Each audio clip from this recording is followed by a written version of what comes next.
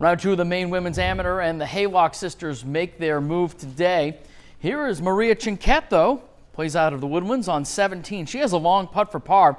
No problem. She drops it. She is tied for 7th.